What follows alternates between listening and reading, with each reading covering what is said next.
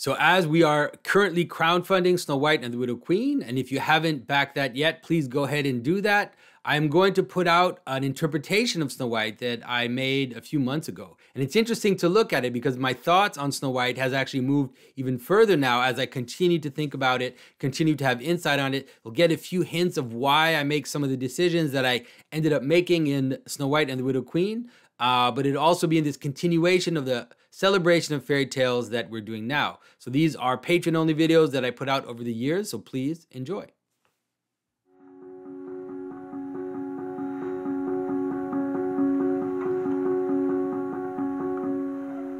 What I'm going to do is I'm going to show you what I'm working on.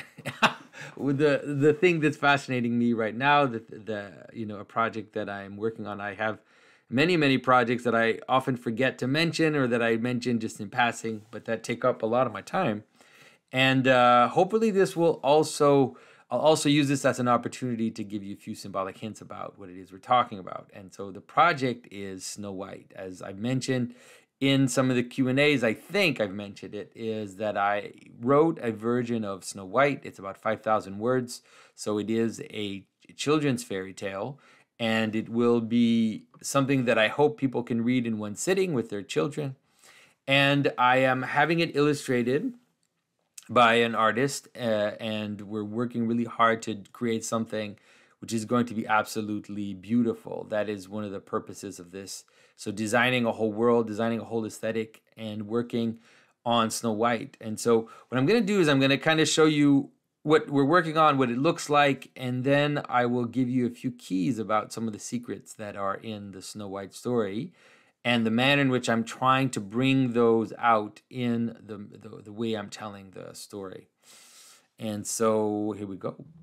And so the artist that I've hired to work with me on this is Heather Pollington, who is someone that I mentioned before. Heather is someone who works on movies and TV. She has worked on many very famous movies. Here is her work for Maleficent. She's an expert on surface design, object design, but also sets. She's just really an expert at color and visual. And she's the one who also worked on the new branding. And so here's some of her work on Maleficent. You can look her up online. She's worked on the recent Eternals movie, designing some of the Babylonian / Kirby alien objects. So many projects: Mary Poppins, Into the Woods, Skyfall. I mean, it's never ending. It's just amazing work that she's doing. And so the way that we're working on this is I wrote the story, and the way that I wrote the story is I'm really trying to do what I've talked about. And if you've watched my Spider-Man video, I've talked about what I call apocalyptic storytelling, or something which is the idea of taking the postmodern approach to storytelling and joining it in a way that elevates it. So the way that we can describe postmodern storytelling is something like collage storytelling, where we take different references. I mean, it's something that you find in all works to a certain extent, but in the postmodern world, it seems to be taken to another level, where, for example, you see series like Into the Woods, for example, like the movie Into the Woods, or Once Upon a Time, where they take all these fairy tales and they smash them together, and they do it in a way that is kind of dark and is there to expose the dark underside of these fairy tales, often there to expose how they're related to sexuality, twisting them somehow. So what I want to do is I want to do something similar, which sounds weird, I guess, but it is the idea of using the kind of cynical insight that we get from fairy tales. So a good example would be understanding that fairy tales do actually treat the question of sexuality to a certain extent.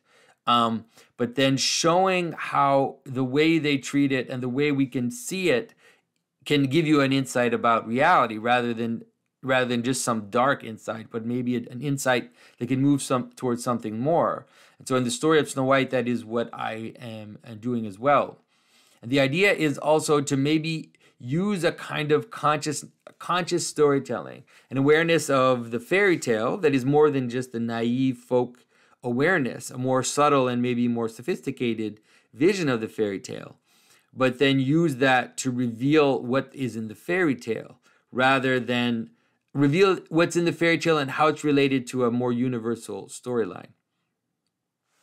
And so in the Snow White story, let me give you a little hint about what's there in the Snow White story that we can help reveal. And so in the Snow White story, in the original, the queen sees that Snow White is becoming beautiful, and of course she becomes jealous and angry, and that is why she wants to have Snow White killed. But what's interesting is that the queen, the relationship she has to beauty is something like she has knowledge of beauty. And so she sees herself in the mirror, and the mirror tells her that she is the most beautiful one of all. Now, we could imagine that that's a magic mirror, but it's not just a magic mirror. It's just a mirror, really. You could say it's just a mirror, because the mirror reveals to her a kind of self-awareness that makes her know that she is the most beautiful one of all. Now, in the story, it says that Snow White is actually the most beautiful of all. And Snow White knows it she lives it in innocence. She's innocent about her beauty, let's say. And that is what makes her the most beautiful one of all. To a certain extent, that is actually what's making her more beautiful. Whereas the self-consciousness of the queen is twisting her, we could say. She's also getting older. That is also part of it. But that also has to do with the relationship between fading, this idea of death, and the relationship with beauty. So what's fascinating is that if you understand Snow White that way, then you realize that the whole story has to do with that and is actually very close to the story or the question of the fall. And so when the queen goes out to, let's say, try to kill Snow White, in the original story, for those who know it, it's not just the apple. She goes there 3 times. And the first time, she usually brings with her a corset. Sometimes it's a ribbon or a corset. And then she tells Snow White that she should put this on, to make her more beautiful. This supplement will make Snow White more beautiful.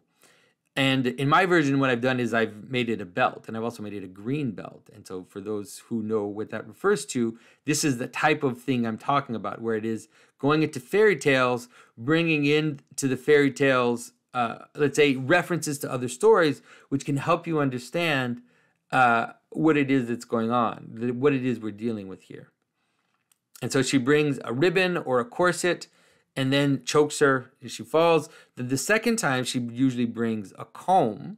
And in my version, what I've done is that I'm using a hairpin because people don't really understand the idea of a comb that's not there just to comb your hair, but it's actually an ornament or, an ornament to kind of hold your hair together and then also show off. So it's going to be something like a hairpin that she's going to put in, and that's going to be beautiful.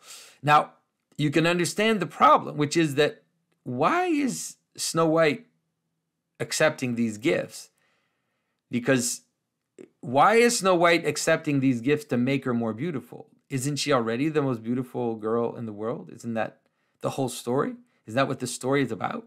That Snow White is the most beautiful one in the world? And so what's interesting is that you can really see that there's a relationship between the story of the fall and this story, which is that the queen is trying to give her a supplement to add to her beauty, to make her conscious of the question of beauty and the problem of beauty, and therefore make her want to increase her beauty. But that's the funny thing about it, is that she's already the most beautiful one of all. So there's a really deep trick going on, a trick that has to do with the idea of, it's like something like trying to get Eve to wear the garments of skin, something like that, trying to get someone to engage in the process of supplementarity in a way that makes you forget, or maybe know and forget in a weird, strange way, that you are the most beautiful in the world. Know in the sense of a kind of explicit knowledge, but forget in the sense that you feel like you have to work towards making yourself beautiful, right? And so it's a really it's a very, very profound story when you kind of understand it that way. And so what I've done in my version of Snow White is when the queen comes and brings the apple to Snow White, she's going to be suggesting that this apple will give her knowledge of beauty. And so she says, you know, don't you want to know that if you eat this apple, you will know that you're the most beautiful girl in the world. But the joke is that she's already the most beautiful girl in the world. And it's funny because when you see it that way, you realize that that's also what's kind of going on in the story of Adam and Eve, because it says that Adam and Eve were created in the image of God. And then the serpent comes and says, I'm going to make you like God. And so there's an interesting little story, which is that somehow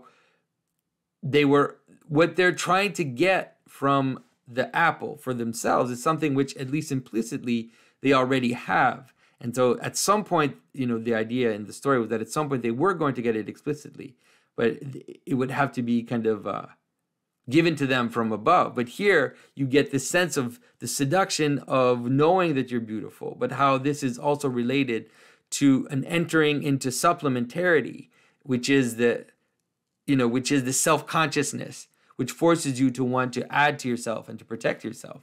And that self-consciousness is reflected already in the image of the queen and the mirror. So it's like, once you kind of see the story of Snow White that way, it becomes this very beautiful and powerful story that has to do with the fall and of redemption. Now, of course, there's a lot of other stuff going on in this, which has to do with the transition between childhood and adulthood. And this is, of course, one of the big secrets of what the story of Snow White is about.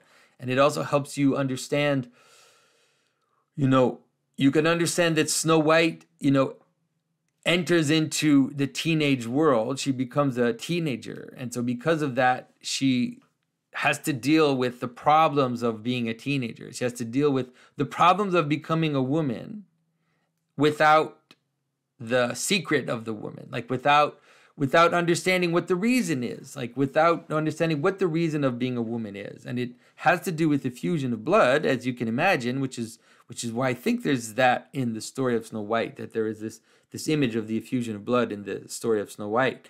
And so Snow White has to go into the forest, she's lost, and she also has to go into this world where she's dealing with all these little men, all these idiosyncratic men. You could say all these men that aren't fit for her to be a mate. And also, it's in the Disney version, they do a really great job at it, which is that each of the dwarves represents an idiosyncrasy. It's like, here's Sneezy or whatever, here's Doc, and here's Grumpy. And it's like all these, and they're just characteristics, idiosyncratic characteristics of manhood, but they don't come together in the image of the prince, which contains it all together in a way that makes him the proper mate for Snow White. So you can understand, that she's in this cycle, and she's also learning to clean and to cook, doing the traditional roles that a woman would do, but also facing all this idiosyncratic masculinity. But it's like, so what is the point? Like, what is this for? What are we aiming?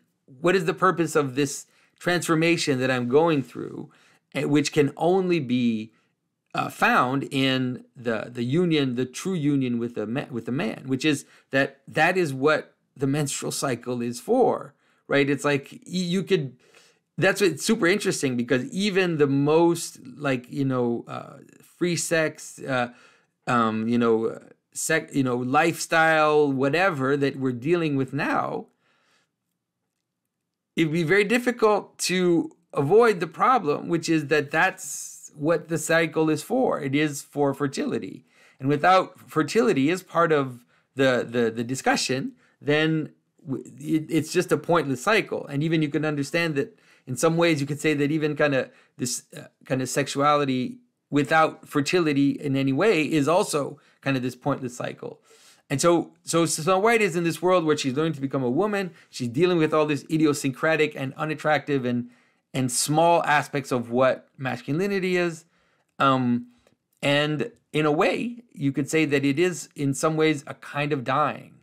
And the cycle is, of course, also a kind of dying. It's a relationship to death. This is something which has been seen in every single culture, pretty much, you know, that there's a relationship between the menstrual cycle and the moon moving into its dark phase, or this moving into death and then returning into life. So moving out of fertility and into fertility, out into the residue and into, let's say, a place of true fertility. But so this is also a form of dying, which is why it makes total sense that Snow White would be sleeping. And so when the prince awakens her from sleeping, that's what he's awakening her from, which is this world of a pointless stuff and death. And this transition, which is like a baptism, you could say, which is this moving down into death to enter into a new stage of life. You know, that is what the prince is awakening her to. And so we can see just how profound the story of Snow White is if we and so the idea is to write a story, to write a version of Snow White, which without explaining it the way I'm explaining it to you now, actually brings it out, exemplifies it in the story by referencing certain things, by referencing certain biblical passages and stuff. And so you'll see when you read it, but this is the idea that I want to do for Snow White, but also for other fairy tales as well. And so what I'm going to do is I'm going to show you some of the stuff that we're doing in terms of how it is that we're working on this. And so what we've done, and this is of course Heather's work especially, is we're creating what's called a mural board. So a mural board is a kind of a board where you can put down a bunch of ideas and images. And so what we're trying to do is to create what we could call a kind of Byzantine fairy tale world, and a certain ornamental world in which this Snow White story will happen. For some reason, some of these titles are not reading. You can kind of see them appear and disappear. I don't know why.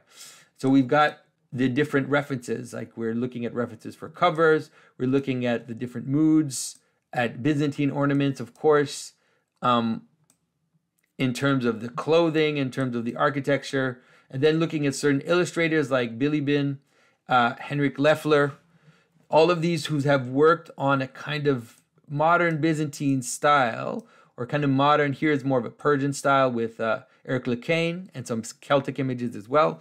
How to integrate the world of illustration with a more kind of Byzantine and medieval aesthetic, a way to use pattern in clothing, which we really, really love, and how to use also ornamentation in modern illustration, kind of flatness and 3D together.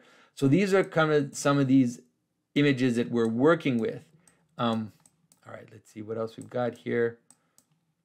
And some of the better versions of Snow White that have kind of that feel of a flatter, a more use of different architectural motifs inside the Snow White story. So you can give you an idea of the way that we're looking at these things. And we are kind of using these as inspiration. All right, so here's of two ones that are coming closer. So you can see the prince kind of coming up to see Snow White. And then we're going to use the 2 pages of the book as a storytelling mechanism. So you kind of see two sides, the prince and Snow White, and then the queen looking in the mirror. And you can have the night with the waxing moon to show that Snow White is changing and she's moving towards the fullness of herself, you could say. And then also the crow. So the crow appears several places in the story. Here you can imagine what this is. So the hunter, Snow White getting lost in the forest and then finding the dwarf's house. And so this will be like a layout. This will be like a layout of 2 pages together. So I think it kind of gives you an idea of how we're working. And so hopefully the idea is that this book will be something that a parent can read to a child, but that the parent will also get surprising insight from the story. So kind of like you see in these cartoons that they make, these like Shrek, or like these cartoons that are made now where there's like secret adult references in the story, but usually those adult references are kind of dirty or some kind of salty humor or whatever. But here we'll have adult references, which will actually elevate the reader into a higher understanding of what their child is understanding, at a basic level. And so, yeah, so that's the idea. I hope that you guys appreciate it. If you enjoy me taking you on to these kind of working into these projects, This is something that I could do because I'm working on a whole bunch of projects at the same time. So this is a little vision of what's going on in the future. I really appreciate you guys supporting me. These projects like the Snow White project and even God's Dog, for me, at least at the outset, is not something that I'm making money out of. And so the fact that I've got you guys to supporting the video work is also giving me time to work on these kind of projects and hopefully build this into something. We hope to build it into something like a media company that would join the people that I really love and respect, that I'm seeing are amazing workers. Like I'm already hiring Nicholas Kotar part-time. I'm working with Neil DeGrade on several projects that hopefully we can talk to you about in these videos. And a bunch of other people too, like I said, Heather and several others. And so as we kind of keep going, hopefully I can introduce you to some of these projects and some of the stuff that I'm furiously working on. And yeah, time is short, so we need to have better stories, right? I said so let's do it. So everybody, thanks for your time, and we'll talk to you very soon.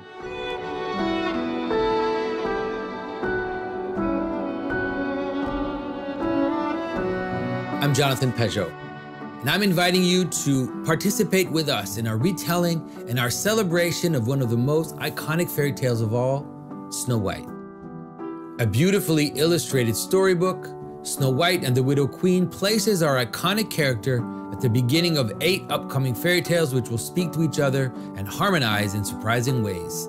Snow White and the Widow Queen rekindles an adventure which will make you remember, rediscover, but also marvel and wonder at our rich heritage of stories. A heritage that still has secrets to reveal, even after centuries of being passed down to us. In the past few decades, we have watched many of our stories, our fairy tales, our myths become completely exhausted by efforts to deconstruct them, to reinvent them, and sometimes to even invert their original meaning. It has come to a point where we've almost forgotten why we cared about these stories in the first place. I firmly believe that for this reason, it is now time to retell and redisrupt our original fairy tales in a spirit of celebration, of admiration and unashamed joy. I've spent the past 2 decades meditating on the strange narrative elements of Snow White and other fairy tales. After much thinking, I'm now bringing this story to our common hearth we find in the fire of time, ready to present hidden treasures most of us have never noticed. To accomplish this, I have paired up with Heather Pollington, a world-class artist and designer who has worked on some of the most beloved film franchises of our time. Her work mirrors my writing in a collaboration that has produced a powerful synthesis of medieval style with the best of 19th and 20th century illustration. I love the Kickstarter model because we can make the book more and more beautiful with every stretch goal. We can offer art prints, a limited edition drawing by Heather, and even a Snow White illustration of my own. Finally, we're planning a super exclusive leather-bound edition which pulls out all the stops. A storybook mantelpiece for sure. The profits of this crowdfunder will be used to start a new publishing company, Symbolic World Press, whose christening publication will be this very fairy tale series. Each book illustrated by world-class artists, Jack and the Beanstalk, Cinderella, The Valiant Little Tailor, and several more are next in line for publication, all existing in the same world and all fitting together like a puzzle, moving towards the final, surprising resolution. After all that, there's no limit to what we can do. It's time to reset the clock to retell our stories, so please join us in this celebration and creative venture.